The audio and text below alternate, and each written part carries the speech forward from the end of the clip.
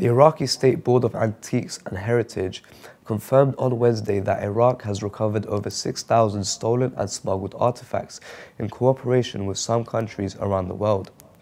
SBAH's director, Ubaid Shalgam, said in a statement during the opening of the first International Scientific Conference on Protection and Preservation of Antiques and Heritage in Iraq, held in Nineveh province, that more than 6,250 artifacts have been recovered through collaboration with Iraqi diplomacy and are currently housed in the Iraqi National Museum.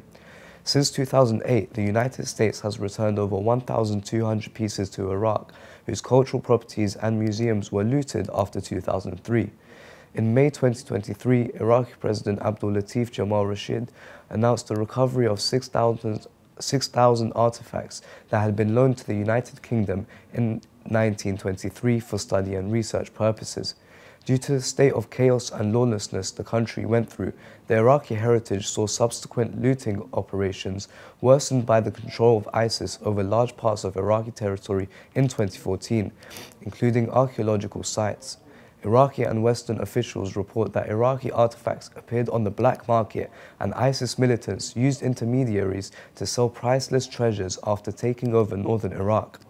The militants gained experience in the antiques trade after seizing vast areas in Syria and Mosul in northern Iraq, where they accessed around 2,000 archaeological sites.